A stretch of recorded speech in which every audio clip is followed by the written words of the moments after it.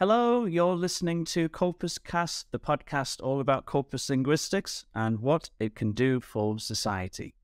Each episode, we'll explore how the study of language in large corpora is used to tackle challenges in the world relating to education, health, and technology, among many others. So, sit back, relax, and join us as we discover the ways in which corpus linguistics is shaping the future of the study of language. I'm your host, Robbie, and I'm a corpus linguist at Aston University.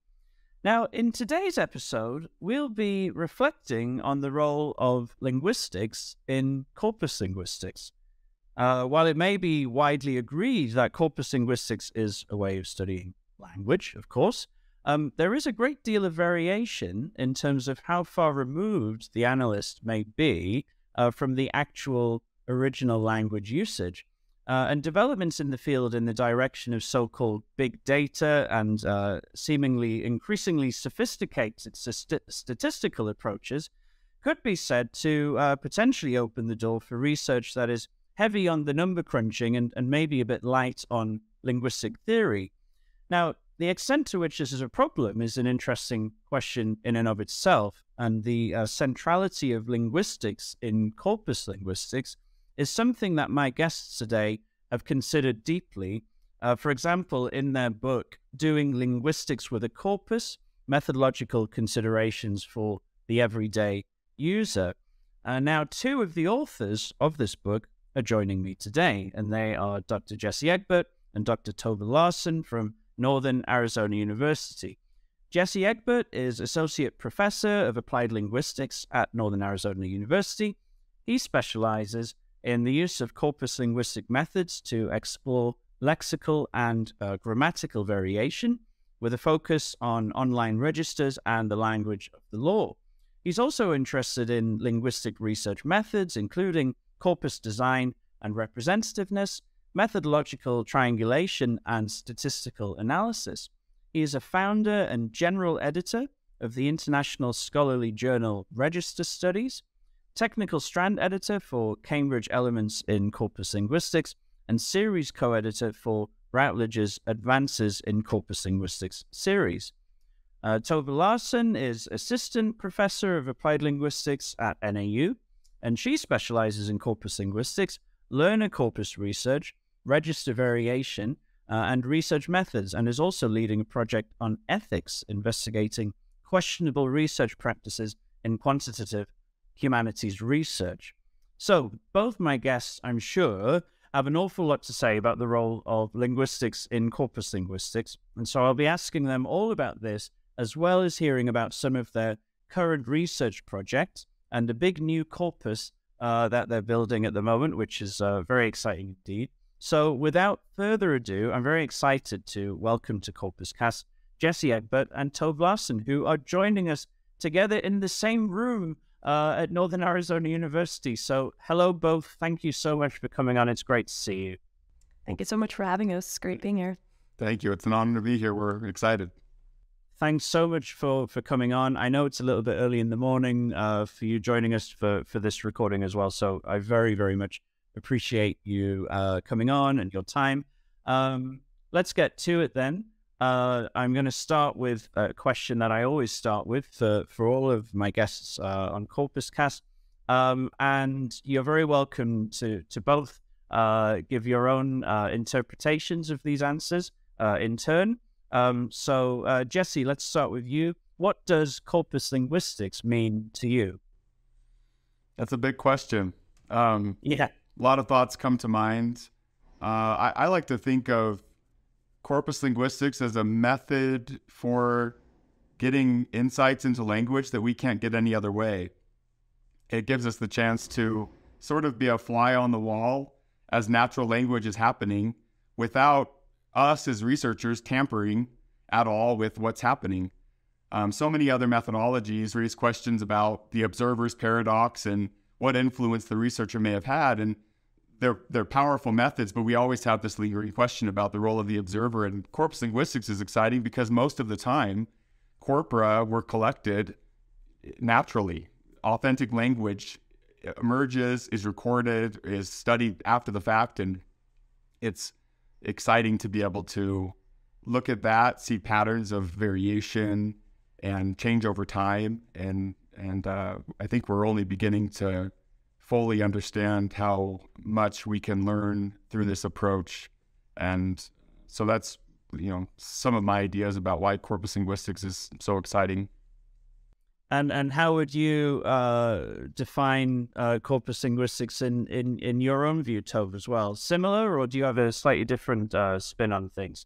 No, very similar, I would say. And just, emphasizing the focus on authentic language use, using corpus methods, corpora. So not much to add to that.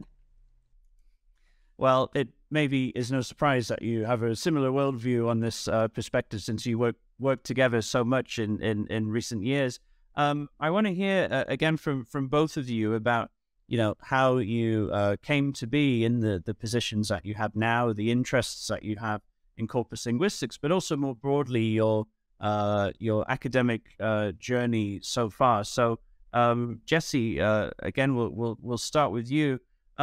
What does your background look like? Your path to your current role that you have? Yeah, another big question, but in a nutshell, I studied linguistics at Brigham Young University and worked with Mark Davies there, and he introduced me to corpus linguistics. I fell in love with the methodology and was excited about it, and so chose to come to Northern Arizona University for graduate school to work with people like Doug Biber and Randy Reppin. I did my master's and PhD here at Northern Arizona University and spent the whole time working with both Doug and Randy, and years of working with Doug, starting at that time until now, has had a huge influence on me. People often think that Doug and I agree on everything because we publish a lot together, and by the time our shared thoughts see the light of day, we agree. What they don't see behind the scenes is that we always have healthy debates on a range of topics and issues. I love that Doug is open to hearing all sorts of different perspectives from his students, and we've debated for years big questions related to register and methods in corpus linguistics, and I think that sort of back and forth has really helped me mature as a scholar. So that's sort of part of my academic journey. And then I taught at BYU for a couple of years after graduation, and then NAU was calling me back home, and so I took a job here and plan to stay here forever. So I love the idea of you and Doug Biber, violently bickering while working on every paper, and then this lovely sort of unified view comes out, and everybody thinks that you agreed on everything all along. That's great. Tove, same question for you. I think you joined Northern Arizona a little bit more recently. So how did you come to be working as a colleague of Jesse and others at NAU? Yeah, it took me slightly longer to get here, and I'm very happy to be here. Now, I started my journey at Stockholm University in Sweden. I was in the teaching training program thinking that I was going to be a high school teacher of English and math. And I almost got in. So in Sweden, you study linguistics, literature, and pedagogy didactics. And I almost went into the literature side of things. But I'm very happy I didn't in the end. Nothing was literature, but I love linguistics. And so, I did my undergrad at Stockholm University, my master's at Stockholm University, and then I realized that corpus linguistics is really what I want to do. And so I did my PhD at Uppsala University, which is the kind of the center of corpus linguistics in Sweden. And after that, I was fortunate enough to get some postdocs, spend time at UC Louvain in Belgium, working with all the learner corpus people there, so Michael Lipako, Gaetnel, Jurkan, Sylvian Granger, among others. And after that, I came to NAU as a postdoc for some time first, and got to know people here and got to see how things worked here and how amazing the students are and all that. So and then a position opened up, and I felt that this is my academic home and now my actual home. So I'm very fortunate to get to stay here, hopefully long term, assuming I get tenured. Oh, well, fingers crossed indeed for that. You know, you've both, as you've already mentioned, worked with you know, a range of really inspirational and incredible researchers as well. I'm very curious to sort of get more into one example of that, which is the book that I mentioned you published with Doug Biber, Doing Linguistics with a Corpus. I think I'm not actually allowed to call it a book. They like, it's an element. It's not a book. I know they're very strict on that. So I apologize for not, it's a Cambridge element, Doing Linguistics with a Corpus. And you have an accompanying website. You have a blog by the same name. And clearly, I think for some people that sort of framing it in that way, and maybe it was sort of intentionally provocative, I suppose, because corpus linguistics, fine. Doing linguistics with a corpus, you know, you might, if you don't know otherwise, think, well, isn't that just the same thing? What's the difference? But clearly, you have an angle that you're arguing for. So, what is the difference to start with between corpus linguistics and doing linguistics with a corpus? I don't know. Maybe Jesse, you want to start, and we'll go from there. Yeah, I can take a stab at it. I think what we were trying to do is bring linguistics to center stage. There, as you mentioned at the beginning of the podcast, there's a wide range of approaches using corpus linguistic methods, and some of them are deeply rooted in linguistic analysis. It's using a corpus, but the focus is to answer purely linguistic questions. And that's one end of the spectrum. And then you can go clear to the other end of a spectrum, and corpora could be thought of as mere databases to do fun searches, to learn about, you know, neat patterns with words. And as I mentioned in a response to an earlier question, corpora make all of those things possible. Our angle is that linguistics can be approached in a unique way using corpora and corpus linguistics. And if we're not careful as researchers, we may intend to answer linguistic research questions, but get sidetracked or distracted by the methods that corpus linguistics allows us to use, or the statistics that we can use to analyze our data, and in the end, actually not do a very good job of answering those linguistic questions we started with. And so it's not so much trying to make a distinction between two different subfields as it is trying to emphasize linguistics, shine a spotlight on it, and let the corpus and corpus linguistics play a supporting role. We use that in order to answer the linguistic questions that we have. And for many people who have been doing corpus linguistics for a long time, this is how they've always thought of things. Corpus linguistics has always been a method for learning about language. But now that we have corpora being used all over for many different things, we think it's useful to try to remind researchers that these distractions exist, and that if we're not careful, as we add layers of distance away from the actual language data, and run the risk of not finding our way back to the language data and the questions that we had, we may end up missing opportunities to answer those important questions. And so it's maybe symbolic of recentering linguistics in the corpus linguistic enterprise for people that care a lot about that. I see. And Tove, from your perspective, how did you how did this idea to come together with Jesse and also, as mentioned, Doug, to come together on this issue? Was it the case that sort of individually the three of you were all thinking the same things and sort of realizing you all had similar kind of maybe concerns is a word. I don't use too strong a word, but, concerns around the way that the methods are being used sometimes. Or tell us a bit more about how you came together and what were those kind of initial discussions like, of sort of fleshing out the arguments that you make in the element. Kept the right terminology, yes.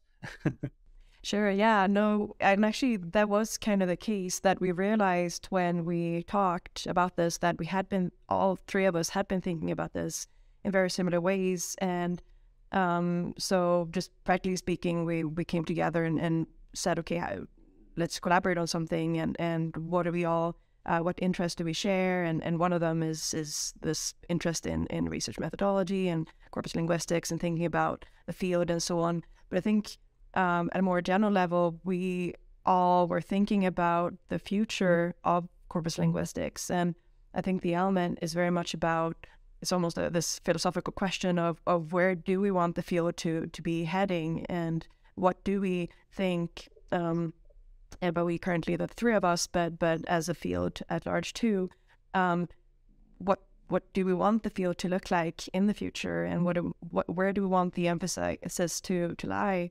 And our answer to that, as Jassie's already talked about a bit, is that we believe so strongly that linguistics needs to take center stage here, and that there's so much else that can come in and just take focus away from linguistics. And we're hoping with this and with the blog and with some other publications to try to really champion linguistics. And there are so many people who do this so well, and it's just not about, we tell the field that everyone's wrong or anything like that. This is more about thinking about the future, thinking about the future of the field, and where we want to be heading. Yeah, I'm glad that you said that, actually, because there's a phrase that I noticed on the blog, which maybe like a tagline, if you will, keeping the linguistics in corpus linguistics. And maybe someone in the field might sort of come across the blog, for example, and feel like, oh, they're telling me I'm getting it all wrong, and I need to do, but that's, as you said, that's not the purpose. And maybe there's a distinction to be made between corpus linguists who've been using corpora for quite a long time anyway, and then more recent developments in the field where these methods are becoming more widely used well beyond linguistics. And I guess that's the kind of sort of side where you're trying to encourage those who have gotten into corpus stuff without having a background in linguistics so much. Is that kind of the area that you're more targeting, I suppose? I would say not really. The element is for everyone. Really? One of the main benefits of being involved in this project for me has been that it is a constant reminder to me that even researchers with advanced knowledge of the field and a passion for linguistic questions can get sidetracked and distracted. There's this dizzying array of methodological approaches, decisions we have to make about corpus design, and often those things pull us away from the language, and we finish the paper and submit it for publication without ever finding our way back. If anyone feels like our goal is to be critical of others, they only need to pick up the element to learn that all of our examples of sort of falling short come from our own work.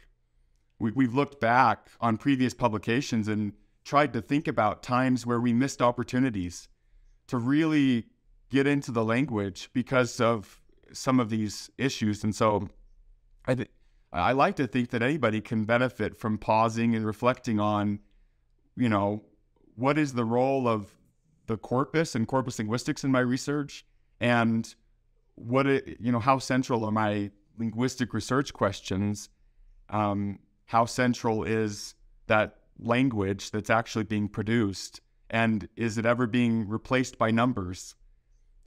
Is it ever being analyzed in a way where we're not actually sure what we did to get those numbers? All of these are risks we run when we're using a methodology that has a lot of moving parts and pieces, and a lot of choices about how far removed we'll be from the language when we actually look at it. And maybe adding to that, so our data is language, right? So the data is going to be words and sentences, phrases, and whatever we want to look at. It's not going to be numbers. If you go all the way down, it's never going to be numbers, meaning that every time we add numbers to it, so we say, okay, the mean frequency of adverbs in this text was X and so on, we've abstracted away from language, right? Where other fields might actually start out from numbers. If you get survey data or something, then okay, the mean is the kind of or at least the numbers are the data there. And so here, so even a mean, we'll abstract away from it, and then move up in terms of like fancy advanced stats, and we're very far away from language all of a sudden, and that may well be necessary because humans can only do so much in terms of number processing and finding patterns and so on. But the point or the key here is to go back to language and interpret the findings to be able to then contribute to linguistic theory, to linguistic research questions and so on. So that's, I think, what we're trying to really emphasize here. And again, like Jesse said, we can just go back to some of our publications and say, well, you didn't do it there, then that's correct. We're hoping to do better in the future. But I think this awareness that we're gonna abstract away from language. So how do we then make sure to return to it and give corpus examples and analyze the linguistic findings, not just the numeric findings. I think that's a really good point, and something that I sometimes worry about, especially in the context of spoken corpora, talking about abstracting away from the original language. Everything you said applies equally, of course, to any corpus data, but the process of compiling the corpus data may already be abstracting, and of course transcription is already a huge abstraction away on top of everything else you've just said. And so I think it is really important to think about these issues, because if I'm analyzing a spoken corpus, I can't necessarily ever go back all the way back to the original. I can't go back to the room where these people were having the conversation, or to the room where the lecturer was giving a lecture, or whatever the context is. I can only go as far back as the transcript. So the transcript better be, pretty good. And even a good transcript is missing so much of the original context. So you're right. It is very important to think about these things. And I think you both have contributed, obviously, blog posts to the website. Tove, I think you've done maybe several of them, and you've also both worked on publications which similarly take a sort of a step back, more of a bird's eye view over the field, to kind of comment on practices more broadly. And I think Jesse, you mentioned about, or maybe both of you have already mentioned about reporting statistics, potentially at the expense of finding room to talk about examples from the corpus state, for example. Tell us a bit more about the work that you've done on the changing role of statistical reporting, I suppose, and how things have changed in recent years, and whether that is, to what extent is that a concern, I suppose. So I can maybe start a bit, and then we can jump in whenever.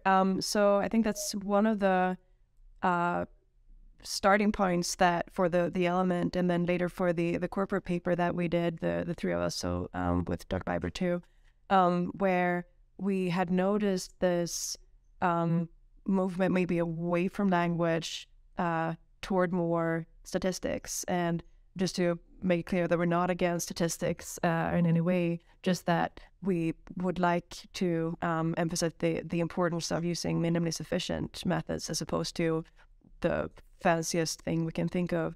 And so we'd noticed this trend, a supposed trend, but we weren't sure if it was just, us being old and grumpy already, or if it was, an actual trend or some actual change.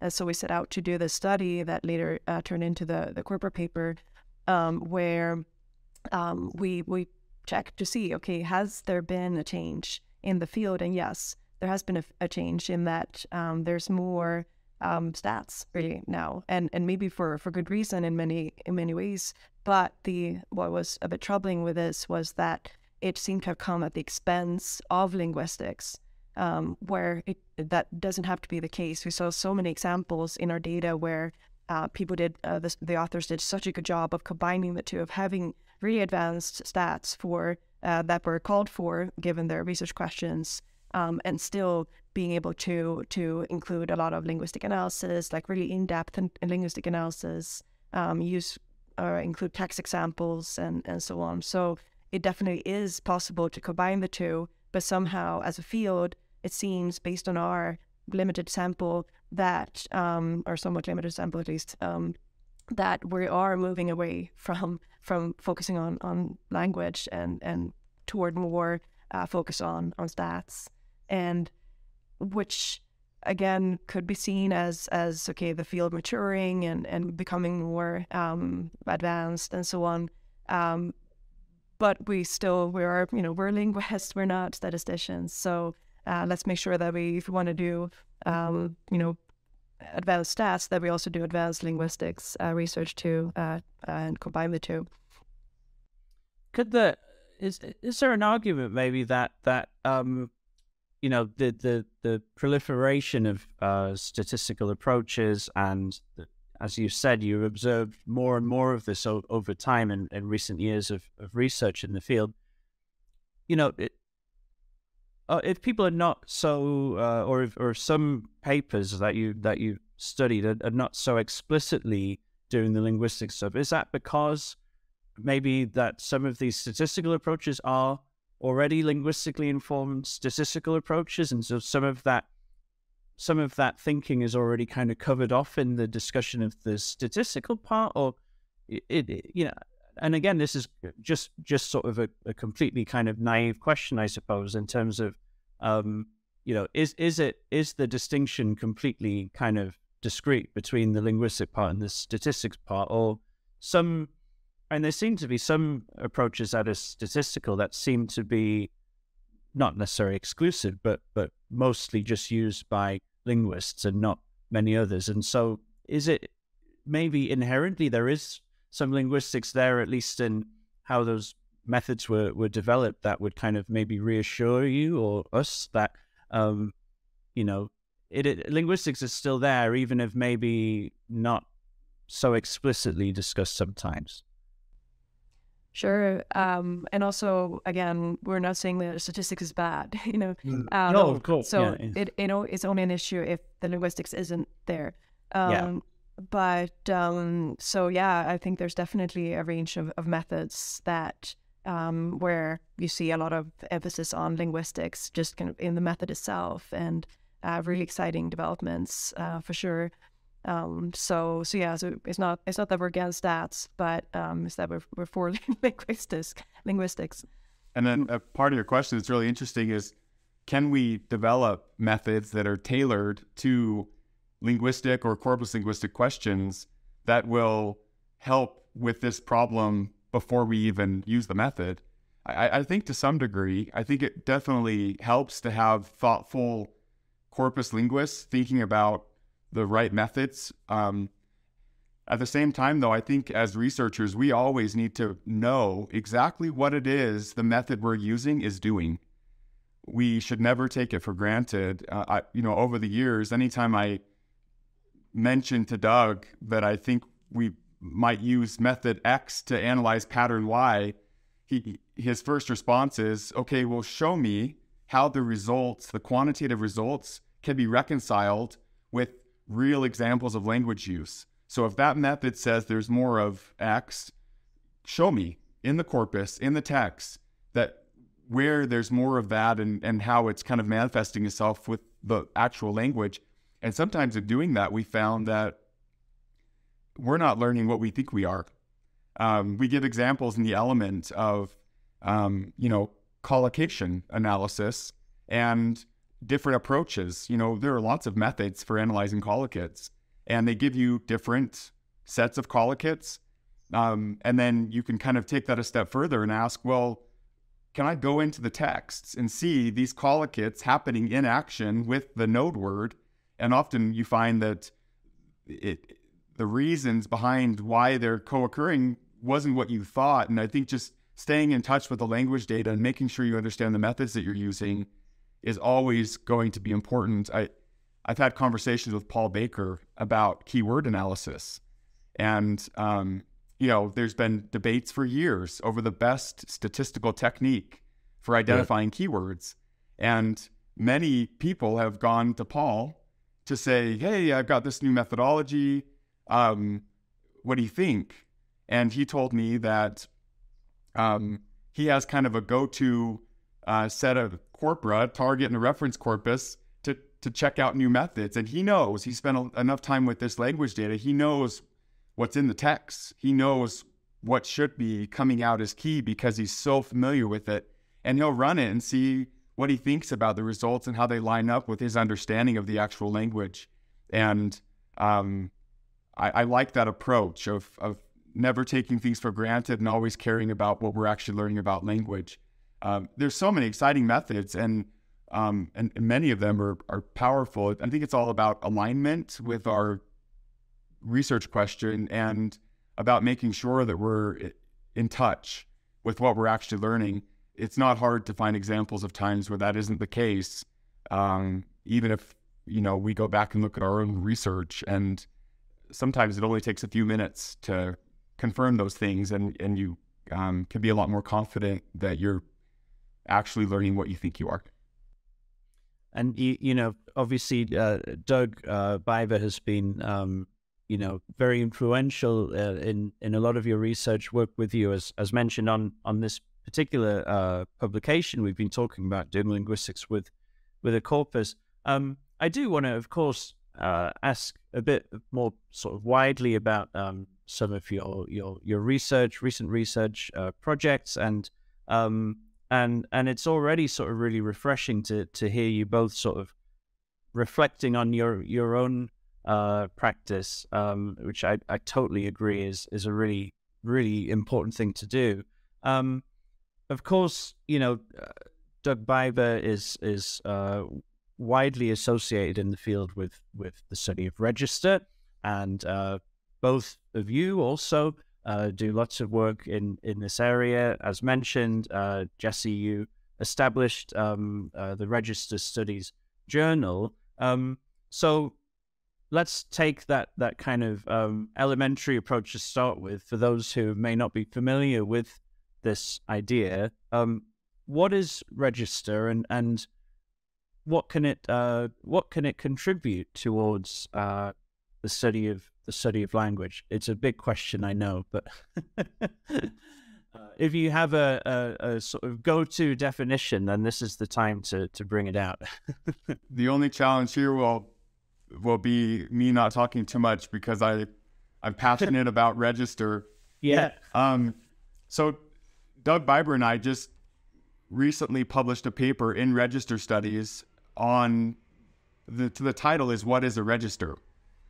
And we're rethinking that question currently. A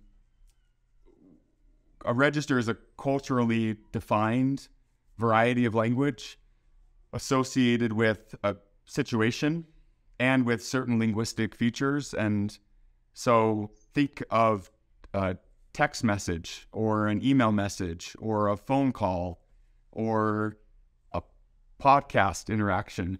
Think of an academic research article. These are all registers. We have a name for them. They're recognized by the culture as being a variety of language. And they have certain situational characteristics. Texting your mom has different sort of considerations in the context than writing an academic paper for a journal and to publish. So those situational differences, it turns out, lead to linguistic differences. We use language differently when we're texting our mother than we do when we're writing an article, and that's because we're trying to match the language we use to the situation that we're in, and that's all functional. The exciting thing about register is it doesn't just vary just because. Humans are tremendously lazy. Or you might think of it as humans are tremendously efficient, right? We don't want to do any more work when it comes to language than we need to. So when we change how we use language from one context to the next, there better be a good reason. Otherwise, it's more efficient to just keep doing the same thing.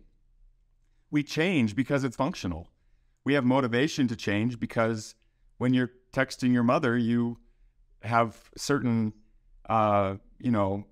relationship considerations and,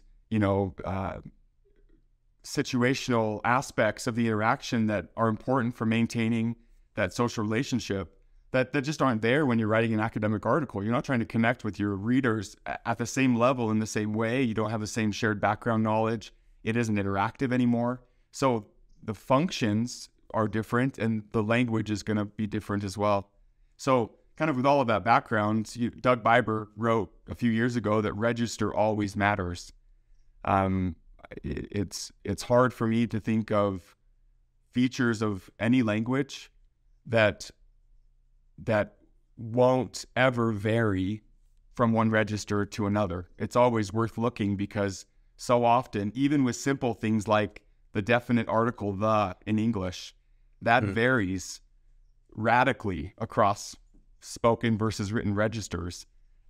So register variation is really important. And for people who are studying maybe different aspects of language and registers and their main focus, I think it's always worth thinking about how that focus might be different across registers. But for me, most of my research actually has register at the forefront. I'm trying to better understand how register varies, how it functions in language use. So like I said, I could go on forever, but I'll stop there. That was very comprehensive, and absolutely, you certainly convinced me that it's register is at the heart of everything we do with language. Absolutely. Tove, I want to ask you about one example of your own work in register, sort of in a particular context of learner language, which I know is something that you are interested in. You're involved in building the Swedish learner English corpus, for example. What do you, in terms of research activity in this area? I mean, we've already had some guests on talking about language education and L2 acquisition, and there seems to be an awful lot of activity in this area, looking at learner language, especially English as the language being learned, so to speak. So where do you see things heading in this direction based on the work that you yourself have done? A lot of interesting things happening in the field of learning, or subfield of learning corpus research for sure. I think just starting with register, so there's been quite a few papers recently really showing how that matters in learning language as well. For example, Larissa Goulart has done some really important work there. And so now that we have established that, yes, it matters for learning language as well, then we might want to think about more how you develop it as a language learner. Because when you start out with a language, so I speak a little bit of French for having lived in Belgium for a bit, and I don't have great register awareness in French, let me tell you, because my proficiency level just isn't good enough. Or high enough. And so when does it start? How do we kind of develop this awareness in a second language or a third language? And then just in general, I think it is really interesting to see more studies on the learner themselves. So we have all this research from neighboring fields like second language acquisition, talking about these individual differences like motivation and language aptitude and so on. And I think the more we know about the person who is producing these texts or this spoken output and so on, the more we can learn about their process. So there are a lot of people who do this kind of bridging the gap between SLA and LCR, and I think that could be done even more. Magali Pacot, for example, has worked on this quite a bit.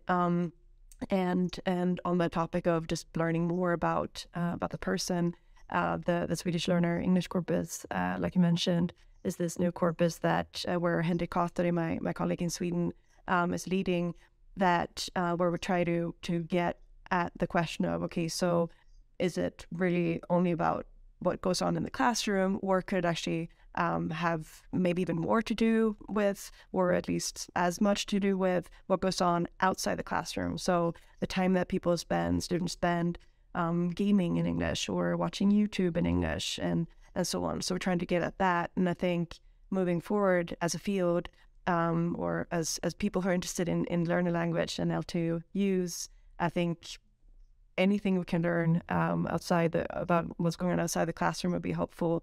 And anything we can learn about what's going on with the person themselves, I think would also be helpful. So yeah, I'm really excited about the future for that subfield for sure. That sounds very exciting, actually, and yeah, I absolutely sympathize with. I did French at school, and about as far as I ever got of learning about any register differences was that some things you could say to the teacher, and some things you could say to fellow students, and there were different words for different people, and that was about as far as I ever got. So there I am. As we start to wrap things up here, speaking of building culture, I must ask you both, as you are both involved in a very exciting project at the moment in partnership with Lancaster University, building LANA, the Lancaster, Northern Arizona corpus of American English, and the LANA case being the spoken part, which I know you are currently building, and there's a lot of activity going on with your colleagues. I know, for instance, Lizzie Hanks is running an amazing TikTok account with about 18,000 followers, sharing linguistic insights, asking members of the team questions and things. So there's an awful lot of activity going on. It sounds very exciting. So obviously, this is relatively early stages. You're still building the corpus, so I appreciate there probably isn't so much you can say at this stage, but what can you say about how it's going so far? Are you enjoying the kind of promotional activities? Are you involved with that, or have you kind of just left that to Lizzie to get on with? Yeah, there's a lot here. So as you mentioned, this is a project that we're working on in collaboration with Lancaster University. Tony McHenry is leading the project. Václav is involved, and many people on that side. It's been a great collaboration. We're able to benefit from everything that team learned, you being part of it, everything that team learned while building the BNC 2014, and try to use that to our benefit as we build an American counterpart, in a sense, with LANA. Robbie, I can't help but feel like sometimes you're in your office smiling about the fact that your job in creating the BNC Spoken 2014 is finished, and we're just getting started, because it's a huge undertaking. It's fun, but it's also daunting to try to collect natural conversational speech from a huge number of people. Recruiting is a challenge. Getting people to follow through and submit is a challenge. The original idea behind the TikTok channel was to help with recruiting participants. It's turned into so much more than that. I think one of Lizzie's videos has almost 1 million views now. Wow. And so it's been great, because it's both an exciting outlet for linguistics and corpus linguistics, but it's also helped a lot with recruiting participants for the study. We don't yet have any dancing linguists on there. We'll go there if we need to recruit participants, but we're holding off for now. Anyway, it's been a very exciting project. I'm sure Tove can add some things too. Yeah, just to say that Lizzie Hanks is doing such an amazing job, not just on TikTok, but just organizing, managing the entire data collection, and we're trying to help out as best we can. But it's really her baby and her work so far. And she's amazing, and she's going to go really far for sure. And it's been such a great collaboration with Lancaster too. And really exciting project. We're still collecting data, so if people are interested in joining, let us know. Just exciting project for sure. And it's part of, as we mentioned, it's a part of a much larger project. The Lancaster team is leading out on collecting the Lana Ka corpus of American written English. A bit easier to collect that from a distance. And we're leading out on the spoken counterpart here in the States. When it's finished, we're excited to see what could be done with the corpus, and some questions that we'll be able to answer by comparing Lana to BNC 2014 that we haven't been able to answer so far. So, well, it sounds really exciting, and I wish you both, and of course the rest of your team, all the best with the remainder of the data collection. And yes, you absolutely have my sympathies. It's a daunting task, to say the least, but very exciting indeed. As we come to the end here, I do have some quick questions. In the interest of time, I'm going to ask one of you to answer the first one and the other to answer the second one, and then we'll leave things there. So let's see, which way round do I want to do this? Let's go for quick question number one, and I will ask Tove. I think actually you will get this first one. Here we go. Are you ready? Quick question. Let's see how quick the answer is. Corpus linguistics, method or theory? Method. Brilliant. Thank you. That was that. I think we set a record. But I can maybe add that we can build toward theory though, so in different topics and so on. But yeah, method. Okay. Thank you. That was great. Okay, here we go then. Jesse, your question is, how will corpus linguistics make an impact on the world in the future? Yes. I can't do it in one word, unfortunately. No. I think the impact will be huge. I think we've already seen it. Look at the last 3 decades and what corpus linguistics has been able to contribute. At this point, corpus linguistics isn't its own subfield as much as it is a methodology that's used by linguists in every subfield of linguistics. And I think that will only continue. We're just scratching the surface of what we can learn. So I think the impact will be huge.